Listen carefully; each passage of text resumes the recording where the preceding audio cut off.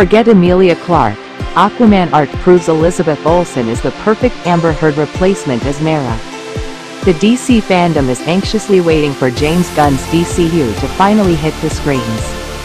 There are a lot of hopes and expectations from the budding cinematic universe, as Gunn slowly cooks up his stories in hushed tones. Despite the DCEU ending in failure, one of its key elements, its casting choices, remains highly popular even to this day.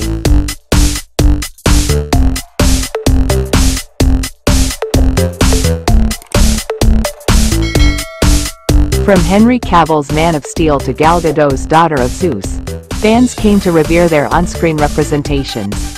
Of course, who can forget the game-changing portrayal of Jason Momoa's Aquaman in Justice League and his eponymous movie? For decades, the King of Atlantis had been the butt of fish jokes. But Momoa's rendition left everyone going holy smokes. And at the time being, Amber Heard seemed to be DC's best choice to play his wife, the Queen of Atlantis, Mera.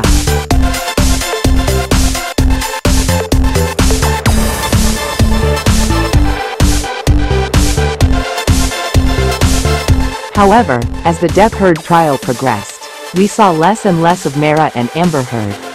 A lot of fans linked her disappearance from the films to the trials, and a lot more looked for other actresses to replace her.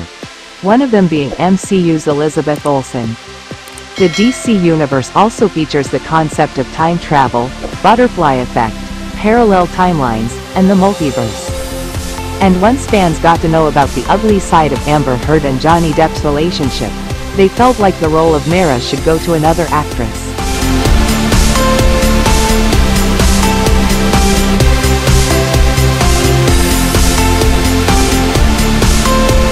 Given that DC actually introduced all the above-mentioned concepts much earlier in their comics, anything is possible.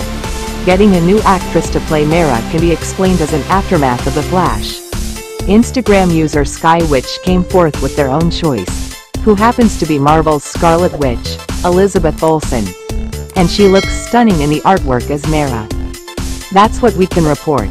Thank you for watching this news. Don't forget to help this news office channel by liking, comments, sharing and subscribing. We thank you for your support.